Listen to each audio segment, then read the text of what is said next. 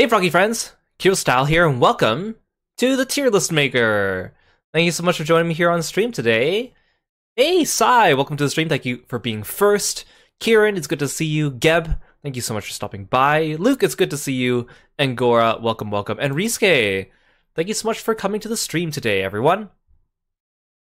So, this stream is a result of one of your rewards from the Thankmas charity stream that we did a couple weeks ago.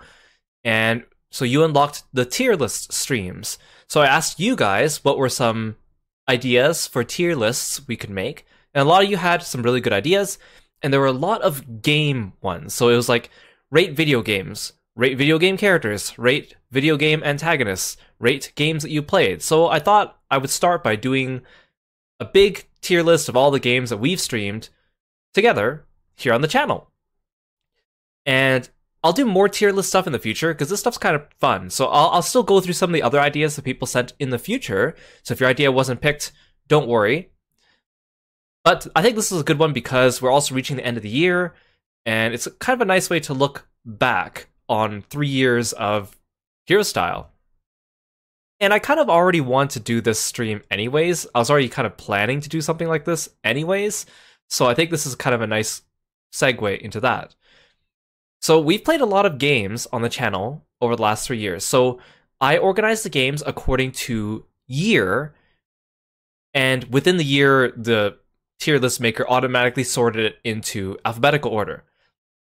So I'm going to do them year by year. We're going to start with my first year, 2021, and then move to 2022, and then 2023. So I had to think about different ways to set up the tier list. Now, I knew I was going to do like a letter grade system. S at the top, A, B, C. I wasn't really sure how far down I'd go, but then I thought that there's a lot of variation within what I would consider A and B, but I didn't want there to be too many categories. So at first I was thinking maybe I'd just do A plus, A minus, B plus, B minus, but then I was like, that doesn't really make sense because you still need like a just a regular A or just a regular B. So in the end I went with A plus, A minus, B plus, B minus. And then we have the S tier, which is a tier on its own. And then we also have like C tier. I don't think I've really played too many games that are like worse than C tier, I would say. And then I made a couple special categories. So one category is just called special, because I think that some games are kind of hard to rate because maybe they're just a demo or something, or it's like a small team or a proof of concept. And then I put a section for, I put multi for multiplayer. Maybe it's better if I call it like party games, because a lot of the games that we play with other people are, you know, kind of hard to rate, right? Because it's basically based on who you play with, right? Let's put party games. I think that makes a little bit more sense. Party games. Okay.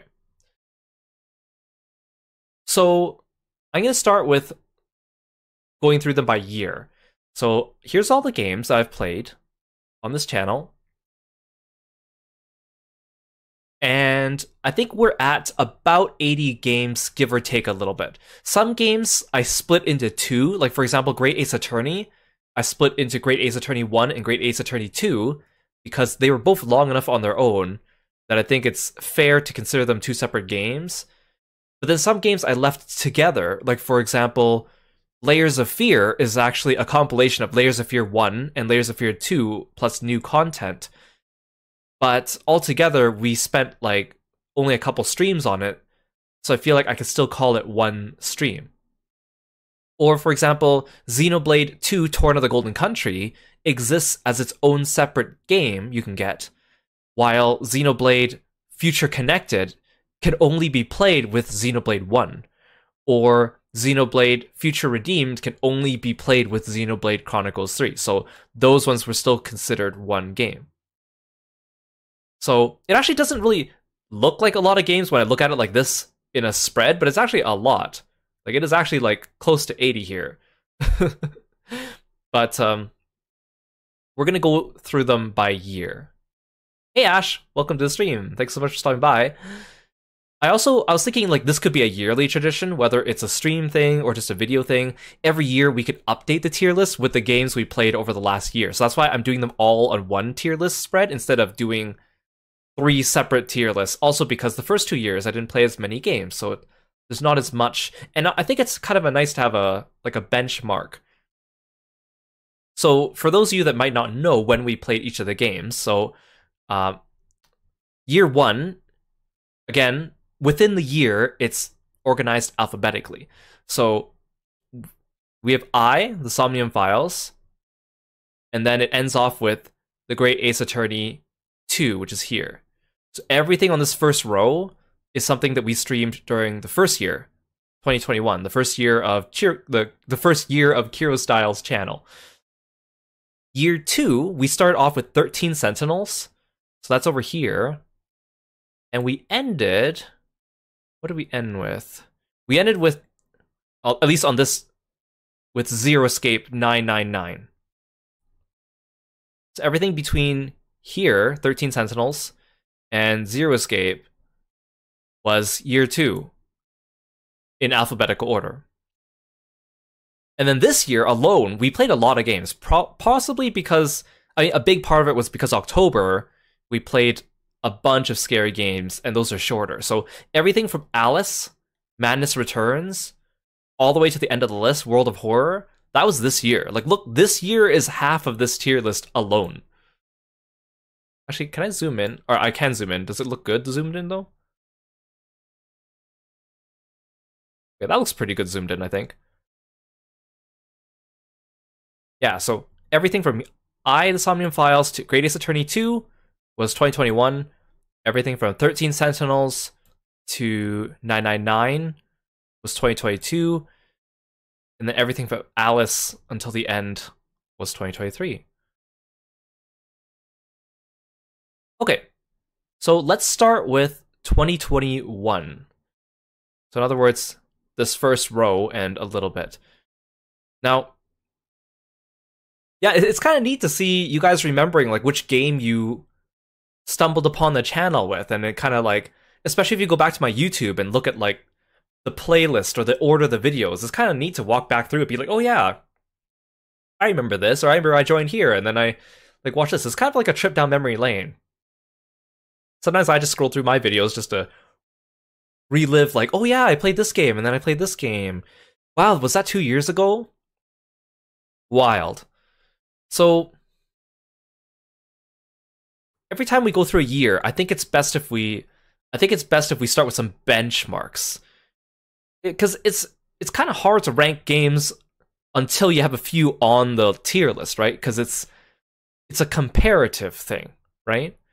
Now, when I first started streaming, well, actually, when I first started making videos on YouTube, I was just a Let's Player on YouTube. I made a few videos. I did not have a model. It was just my voice. I had a crappy microphone that was hooked up directly into my PlayStation. I recorded the videos from my PlayStation using the PlayStation recording feature. And then I would upload them to a USB and then take them to my computer and then upload them and edit them onto my computer, and then I would export them onto YouTube. It was very arduous, very clumsy. And partway through the year, I started streaming, and actually I did my first couple streams on YouTube. So I did a test stream with Sengoku Basara 4, because I'm very familiar with that game, and it was fun. And then I actually streamed most of Persona 5 Strikers on stream, on YouTube. Although I wasn't able to stream the last part of the game, because then it becomes a blocked cutscene, and I couldn't actually use the streaming function there. And then the year progressed, and eventually I then streamed Great Ace Attorney 1 and 2 all the way through on YouTube on release day. They were very long streams. I don't know how I was able to read for like 8 or 9 hours on end on stream nonstop back then. And then I made the decision to switch to Twitch. And then so when I switched to Twitch, I started with Tales of Arise. Although I did a couple test streams with Tales of Vesperia, because I just happened to be finishing that at the time.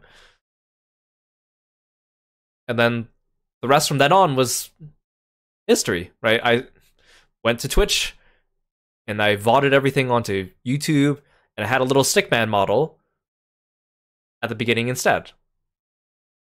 Actually, I started the stickman model with Ace Attorney. So it was like the summer of 2021. So halfway through the year, I really transitioned into the streaming part. And actually, it was funny because when I first started, I kind of vowed that I would not get into the streaming. I was like, I'm just going to make videos. And I don't care if people watch them, but I'm just going to make videos. But I don't know. I think I just like the social aspect of streaming. And some of my friends were getting into streaming. And it's been very rewarding. So if we were to start with our 2021 games, right? Great Ace Attorney is an amazing game. And like, I think like the story of Great Ace Attorney, the music, the characters, the even just like, I don't want to say gameplay, but like the logic puzzles that you have, I think are really good. It's like the peak of the Ace Attorney series, which are basically murder mystery games. They're not really attorney games. Now, I kind of want to put it here because I feel like for a general audience, it's like a really good game, but I think the biggest drawback with it is just it doesn't really have that much replayability, right? Sure, you can go through the cases again, and sure, your memory might not remember everything, but in general, you don't really get the same shocks and thrills as the first time you play it, right? Although with this, the Chronicles version of it lets you do chapter select and stuff, which is kind of nice. There's a lot of bonus content. But honestly, like, I love Great Ace Attorney. I think it's a fantastic game. I think everyone needs to play the Great Ace Attorney or watch a playthrough of it, because it's really good. So I think for like, if I would say like for a general audience, I would put it up here in an A+. Like if it's just like, if this was me recommending it to people, but like me personally, Great Ace Attorney, fantastic game.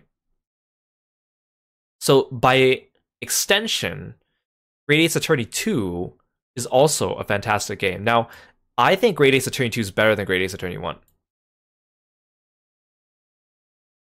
But the caveat is Great Ace Attorney 2 would not exist without Great Ace Attorney 1, because it's a direct continuation of the plot, which is, I'm really glad they released it as one game in total, as Chronicles in the West, because that means that we get a chance to kind of experience both of them. Unlike the people in Japan, when it first came out, they had to wait a few years between each of games to get it. And, you know, sometimes you play the second game, you're like, I don't remember what happened in the first game because it was 2 or 3 years ago or whatever it was.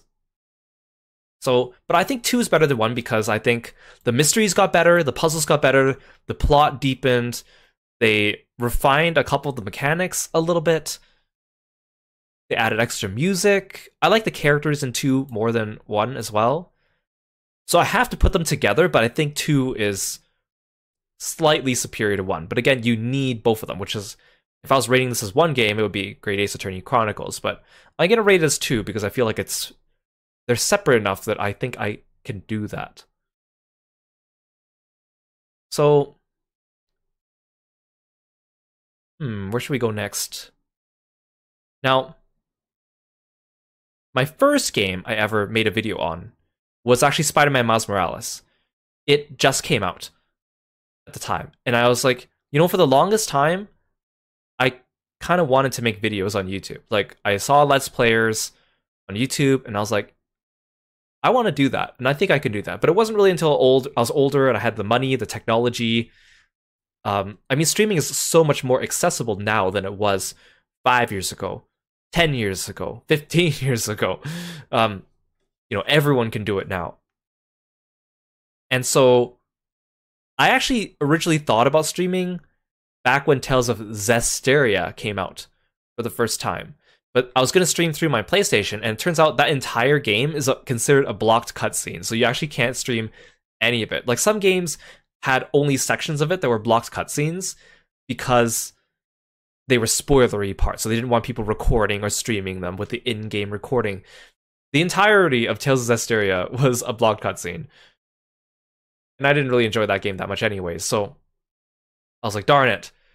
Maybe it's not my time. But then, I don't know, later on I was kind of like, you know, 2021, COVID was just kind of like, well, it didn't just happen. Like we were like a few months into COVID by then, and people had a better idea of what it was. And I was like, I want to do some streaming. I want to try it. And Spider-Man came out with a new game, and you guys know I love Spider-Man. So I was like, this is going to be my year. 2021 is going to be my year. I'm going to start with Spider-Man. So this Spider-Man came out in December 2020, and I recorded the videos and then I published them January 1st, 2021, because I want to start right on the 1st. And this is a great game. I think it's kind of hard to rate this game here without Spider-Man 1 and 2 also on the tier list maker, but because we're going in order of when I stream them, we'll have to account for that too. But I think this is a good game because it's like the first Spider-Man game, but it focuses on Miles. And the story is shorter, there's less side quests to do, it's more compact, it's kind of a spin-off rather than a full game. So it's a fantastic game, but because it doesn't really have as much content to it, and because the story is very self-contained, there's not that many characters as compared to like Spider-Man 1 and Spider-Man 2, where they have a lot of villains, a lot of friendly NPCs, a lot of allies. This game didn't really have that because it just focused on Miles' story. So I want to put the Spider-Man games up here, but I think Miles Morales, still a great game, but I think I have to put it down here because comparatively, it just isn't as fleshed out. But it's not meant to be. It does exactly what it is supposed to be. So I'm okay with that. Now, one of the first games I streamed, well, I guess it's not one of the first games I streamed, but so my first game I streamed any session of was Sengoku Basara 4. It was literally only a couple sessions just to test the streaming. And then I did Persona 5 Strikers. And then I took a break from streaming. And then I want to stream Great Ace Attorney. But I want to test my capabilities because I never streamed before with a little model. So I tested it with these games, Frog Detective 1 and Frog Detective 2, which is frog themed, right? My friends suggested it to me. My friends were like, you would like this. You like mystery games. You like frogs. And I went into these games thinking that they were going to be like, you know, children's mystery games, right? You go into the game, you collect clues, and then you solve a mystery. And I was half correct. There's a mystery, and it's a children's game. Very short. They're each like an hour long. But like there really wasn't much gameplay. Like you talk to people, they ask you to get something, you go get them something, talk to someone else, but it's very linear, and there wasn't really any mystery at all. Like you weren't actually really solving anything. It was just kind of like, oh, I need this book. Can you get me this book? And I'll tell you some info. Oh, you got me this book. Here's some info. But I guess what I'm trying to say is they're cute games. They're made by a small developer. Cute graphics. They're not really supposed to be like fully fleshed out like actual mystery games. So I think it'd be unfair for me to be putting it here. I think like I would probably rank it somewhere in like the C tier, but I feel like it's still unfair because I don't think that's what they meant to do with these games. So I'm actually going to put these games down here in the special tier. They're kind of like, these games are kind of to be judged in and of themselves. They're not really, you know, fully fleshed out experiences meant to hold your attention for hours and keep you coming back and playing. Now, Frog Detective 2 is a little bit more interactive than Frog Detective 1. So I'm going to put it ahead because there's a part where you get to like arrange stickers on a sticker boat. I still have yet to play Frog Detective 3. I'm actually going to do that. It's actually in my Steam library. I just haven't gotten around to it. I just know it's going to be a short experience. So I guess I just haven't like had time to slot it in to a full stream of its own. But I will get to Frog Detective 2. So I think, and again, these tiers might move around as we go, as I put down other games. So there's a real chance that I'll move these around, or maybe I will move them into C tier. Sengoku Basara 4 is an amazing game. I think Sengoku Basara 4, I mean, the Basara games in general have really fun characters. The gameplay is really fun. It comes from like the developers behind Devil May Cry, so it's like very stylish.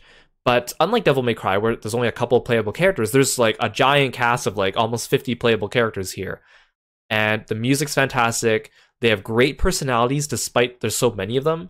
And despite the fact that it's very humorous as well, there's also a lot of like really serious moments too.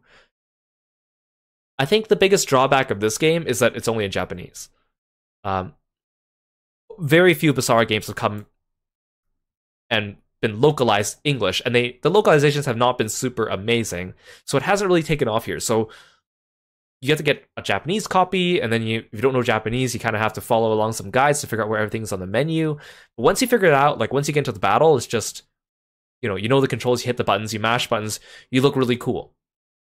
I think my favorite thing about Basara is that it's very easy to get into and just mash buttons, and you'll look really cool regardless.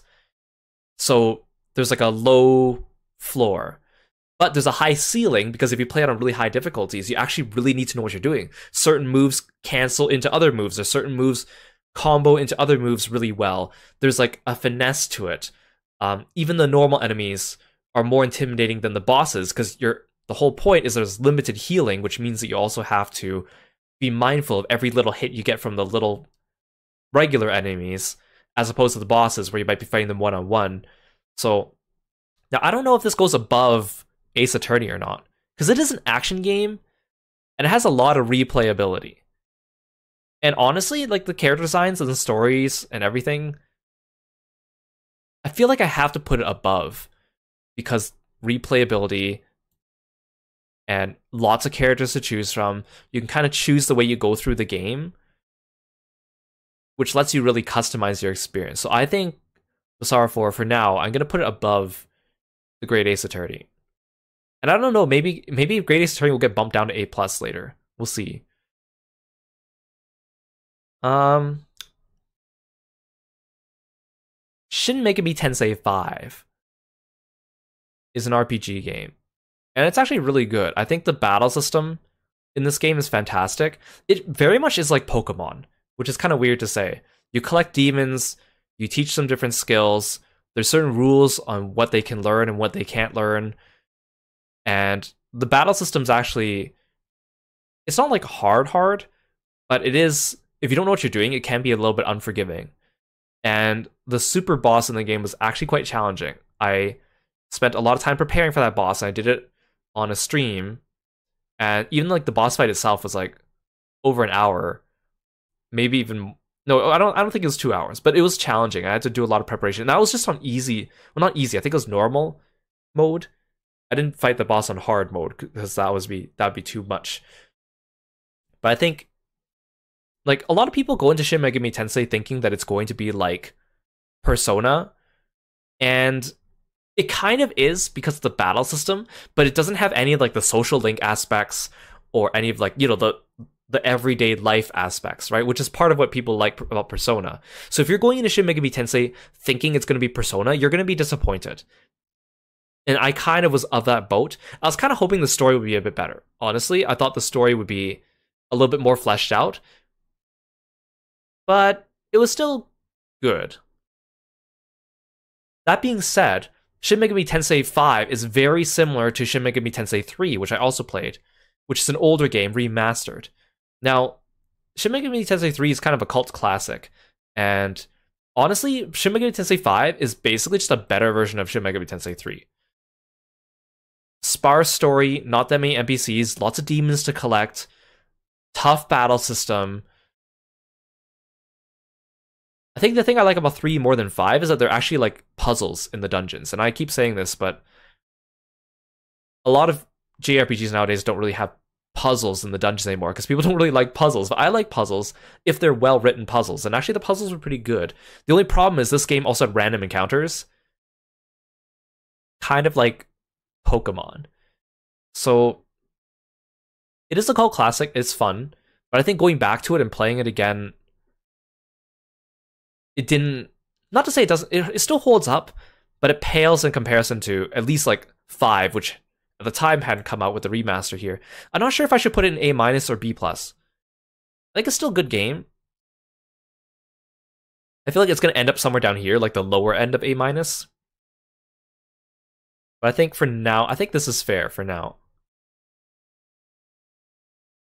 Yeah, I love dungeon puzzles. Like, very few RPGs have really good dungeon puzzles. I think Tales of Symphonia has really good dungeon puzzles. Shadow Hearts 2 has really good dungeon puzzles. Shin Megami Tensei 3 actually has pretty decent dungeon puzzles, I think. I try to think of other games more recently that actually had interesting puzzles to them. But my mind is drawing a blank. I know we played at least one recently that had... Oh, actually, no. Star Ocean 2 remake actually had some good dungeon puzzles. Not, like, incredible, but they were, like, interesting. I think I'll leave it here for now. This might change. This order might change. Yeah, like Zelda has really good ones too. Metroid Prime, yeah, those are great examples. Not RPGs, but they still have really good like dungeon design and puzzles, right? Yeah. Hades. Hades is a fantastic game. I was surprised how much I liked Hades. I already knew like stylistically it was really good.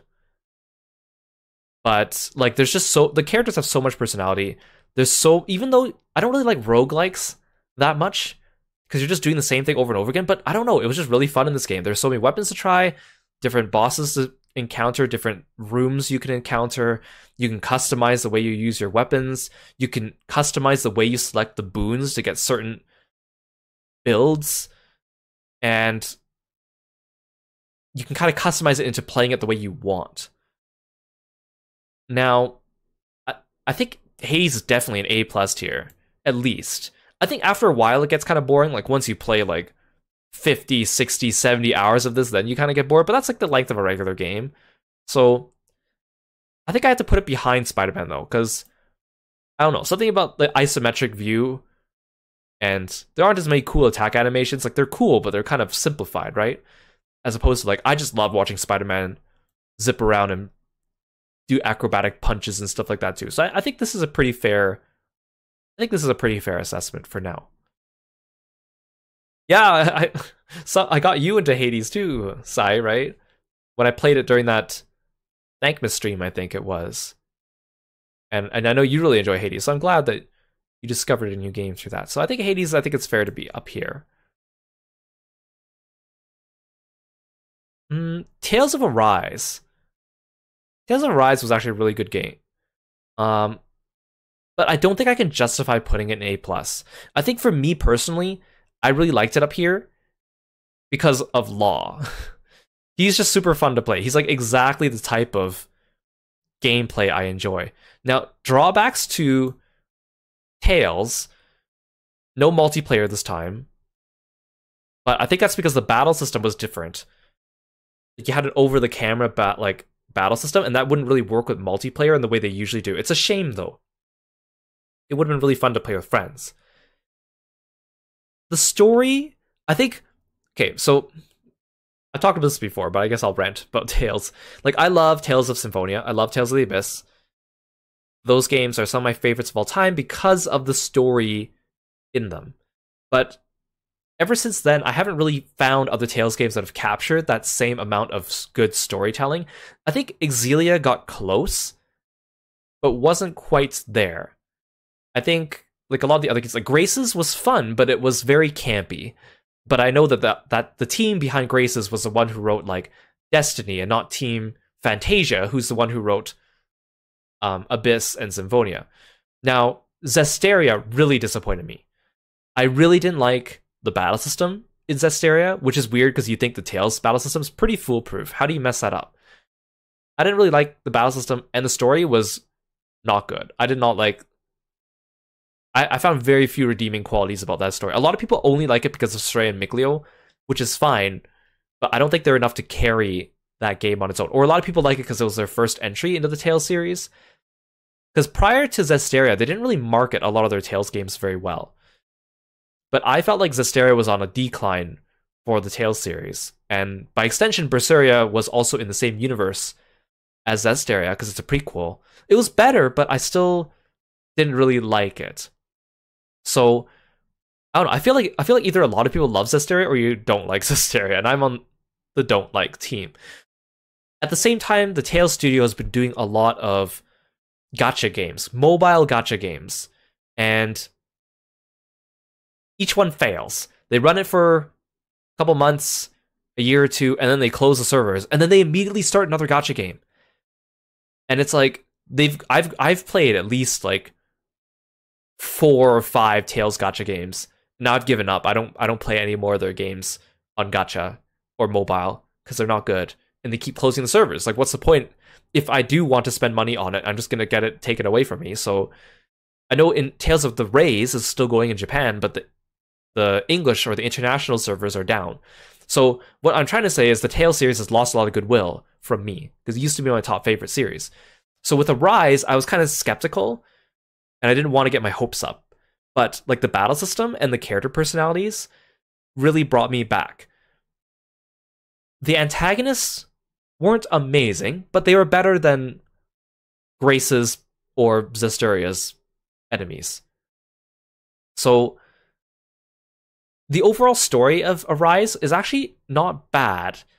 It is a little bit, there's some parts where it's kind of like, oh, this is like oversimplified racism or whatever it is, right? But like it's still, I think it still does a good job of getting across its points. But the last third of the game really drops the ball. And now that we've recently played Tales of Arise DLC 2 years later, it does help in shoring some of that up, but it didn't quite fix everything. So what I'm trying to say is, like, I know a lot of people still don't like Arise, but I think Arise is a good indication of the return to the Tales that I think I would normally like. So I don't think I could give it an A+, but I think I could feel very justified in putting it here in the A tier. Now, here's a hot take. Tales of Vesperia. A lot of people love this game.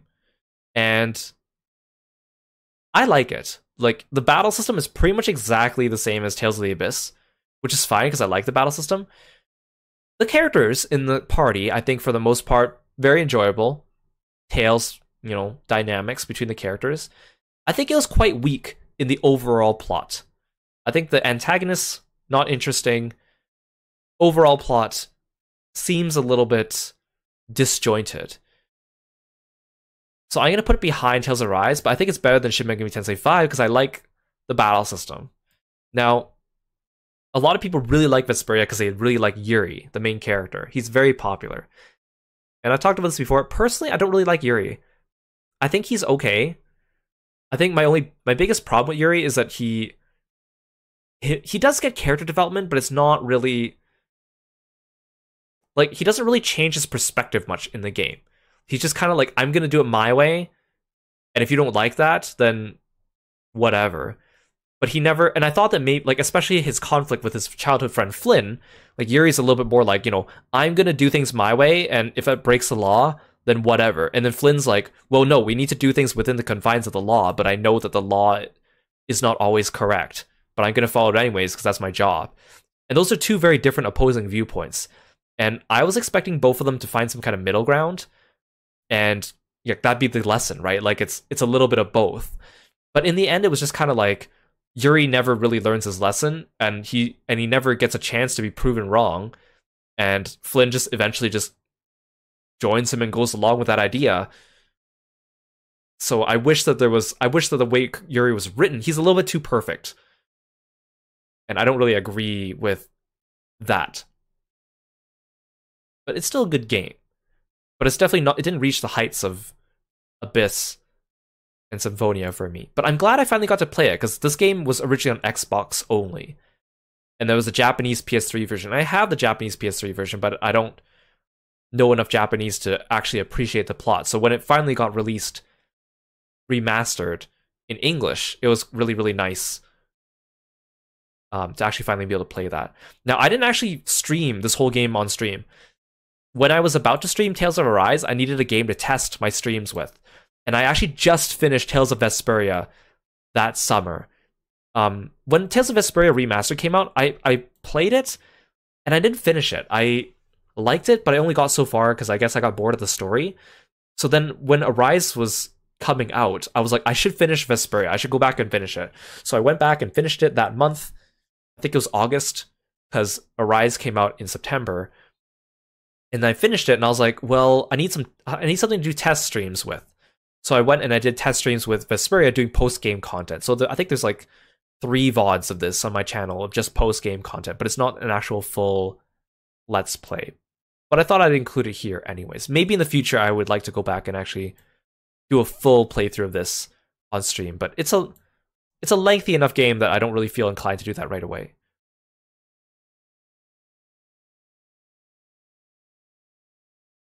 Devil May Cry. This game, I like Devil May Cry 4 a lot because I like Nero.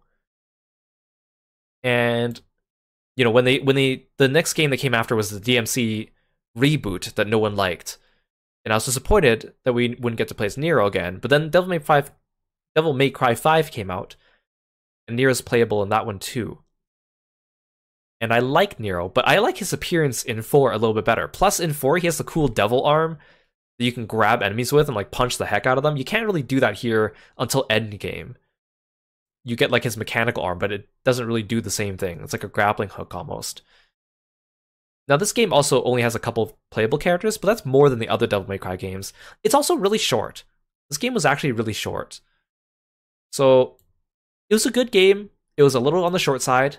Yes, you can go back and replay it and try out different things and try different difficulties, but I wish there was also like more boss encounters and more enemy models. That's always my problem with Devil May Cry games, is that there's not that many different types of enemy variety. There's definitely more in this game than there were in the other games.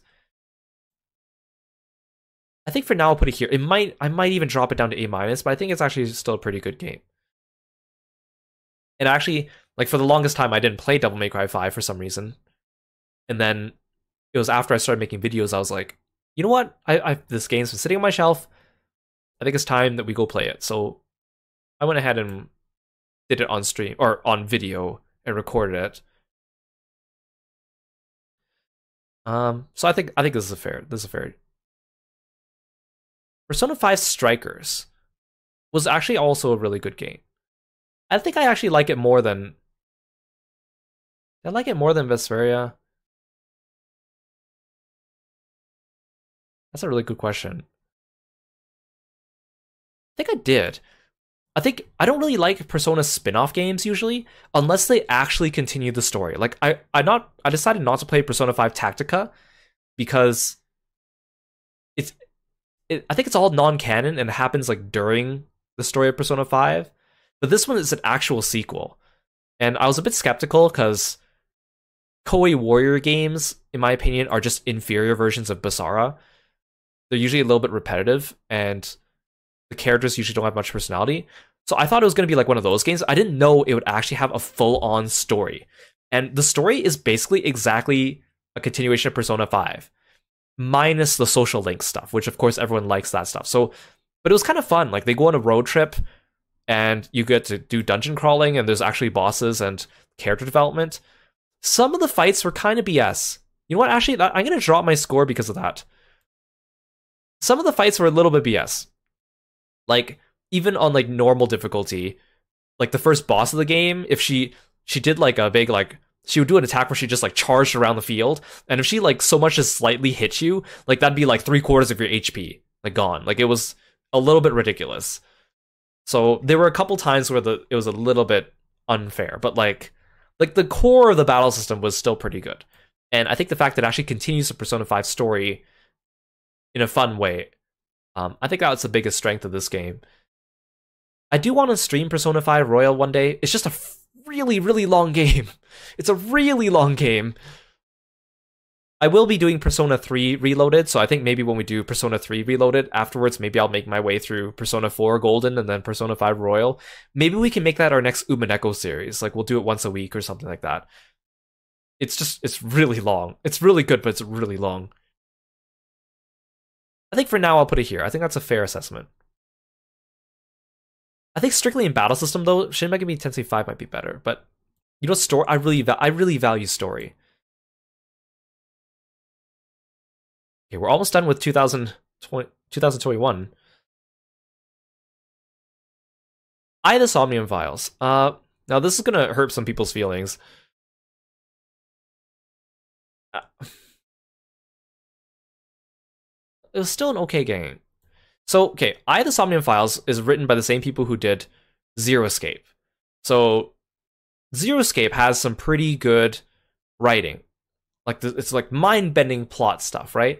So I really wanted more of that. And I found out that the Somnium Files, I was like, I never heard of this game before, but it's written by the same people who wrote Zero Escape. And so I was like, let's give it a try. Now, when I played this game, I had the unfortunate luck. Like, this game has multiple story paths, right? Before you get the true ending. I pretty much, on my first playthrough of the game on stream, got, like, the worst story path. And when I say worst story path, I don't mean, like, worst as in bad things happen. I mean worst as in it was just a bad storyline. Like, poorly written. And I was very disappointed. I almost thought of dropping the game after that first storyline. But I powered through. And it actually gets better because all the other story paths are a lot better. And you actually find out later in the game that the story path, the one that I went through first, was actually supposed to be intentionally poorly written. But because it was my first one, I didn't really get that. Now, my problem with this game, like, in the end, I think the conclusion was good.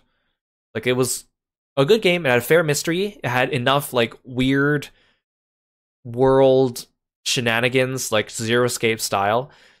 My problem with this game is, like, a lot of the characters were, like, juvenile sense of humor. Like, making pervy jokes type of thing. And I can stand that when it's one or two characters doing that, but when in this game, it's, like, 3 or 4 characters doing that. And I didn't appreciate that, but it brought it around. So, like, overall, I think I liked it. I might even drop it down to a B tier, honestly. But maybe not. I don't think it was like, it wasn't like, it's not a bad game. But also, like, the puzzles, I call them puzzles because they're supposed to be puzzles, but they're not really puzzles. Because, like, all the puzzle sequences happen in, like, dreams. So things don't really logically completely make sense. They, like, make sense in a weird dream sort of way. So I think for now I'll leave it up here. I know a lot of people really like this game and they have fond memories of it. I just don't think it lives up to Zero Escape's name. But it's not a bad series. I might drop it later. Like, in tier. We'll see. We'll shuffle things around. And then I also put Animal Crossing here because Animal Crossing, I did it for my first Thankmas stream. We did 3 sessions of Animal Crossing. It was really fun. We decorated on, like, the DLC islands and stuff. Animal Crossing is just a great game. Like, there's flaws for sure, but also, like, it was very fortuitous that it dropped, like, right around the time COVID was at its peak, and so a lot of people just didn't have any choice but to stay home and just play Animal Crossing. So it's a very charming game. There's a lot of customization. The island, being able to decorate your island is such a great idea compared to in the past where you wouldn't really be able to decorate your town that much. It was only, like, the indoor sections you could really decorate. Of course, the decorating is not all-encompassing, but some people get really creative with it. So I think it's up here. But I wouldn't really put it above these games. Like, it's a casual game. It's a game you just kind of play for fun. It's kind of, you don't have an objective, right? You just kind of do your own thing, which is kind of nice. So that brings us to the end of 2021, actually. The 2021, like, my first year of streaming or making videos, my original goal was we just do 1 game per month. So this is, like, it's not 12 games, it's like, what, 15 games? But my goal was, like, you do 1 game, I do 1 game a month. So I would record videos, for example, Spider-Man. I would record the videos, I would queue them up for the month, and then I would just take a break for the rest of the month until February. And then I would upload the February videos, and then I would just take a break, and then not do anything until March. And because I didn't really expect to be doing this that much. And then there's a couple games, like, for example, Great Ace Attorney 1 and 2 were kind of together, and then, like, Frog Detective, each of these was only 1 stream, so I didn't really count them, and Animal Crossing was a charity stream. and Tales of Vesperia was only like a couple streams. So there's a couple exceptions to the 1 month rule, but for the most part, it was one game per month.